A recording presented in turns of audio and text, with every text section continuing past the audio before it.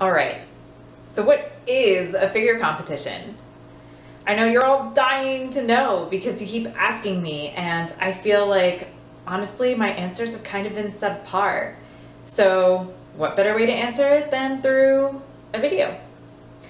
All right, so at its simplest, a figure competition is a subdivision of female bodybuilding.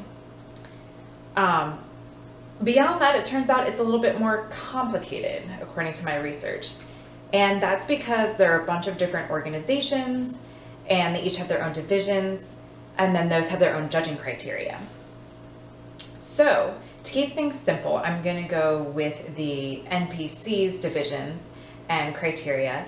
They are the National Physique Committee, and they're the largest amateur bodybuilding organization in the US. So I felt that was fair.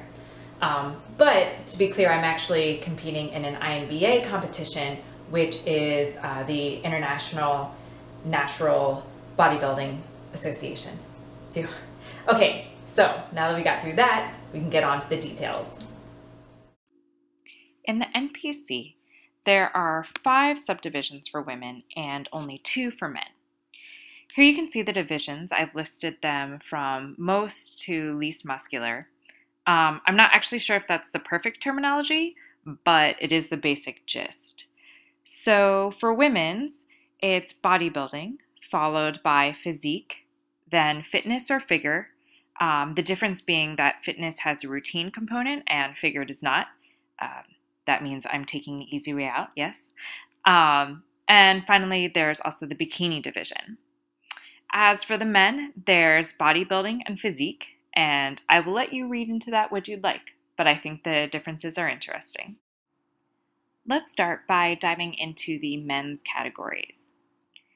First, as you see here, this is Alexis Rivera-Rolón, who won the 2014 NPC Championship for bodybuilding. And in that division, they're looking for what's known as the total package, or size, symmetry, and muscularity. In the physique competition, Logan Franklin won, and there they were looking for muscularity and body condition. And they also mentioned that extreme muscularity should be marked down because then he should really be competing in the bodybuilding category. On to the women's categories. So for women's bodybuilding, they actually have the same judging criteria as the men's, where they're looking for the total package, size, symmetry, and muscularity. And here we see pictured the winner, again from the 2014 NPC Championship, Susan Marie Smith.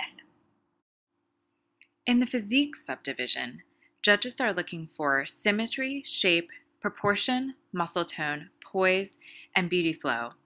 And there's a routine section.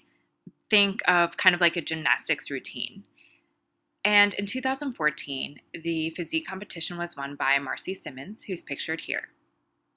What I also found interesting was the site mentioned terms that should not be associated with physique competitors, specifically ripped, shredded, peeled, striated, dry, diced, hard, vascular, grainy, massive, thick, and dense.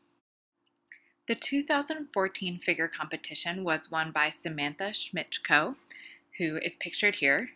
She better watch out, that's all I have to say about that. And the judges were looking for a small degree of muscularity with separation, no visible striations. Overall muscle tone with shapely lines, overall firmness and not excessively lean, full general assessment including healthy appearance, makeup, and skin tone. In the bikini subdivision, judges are looking for balance and shape, overall physical appearance including complexion, skin tone, poise, and overall presentation. And pictured here is the winner, Lauren Conlin. So that wraps up our coverage of the men's and women's bodybuilding subdivisions. Okay, first of all, really quick rant from a technology consultant to NPC. Please consider choosing a standard template for your judging criteria and improve your website design. It's not that hard. Okay, now a few questions for you guys.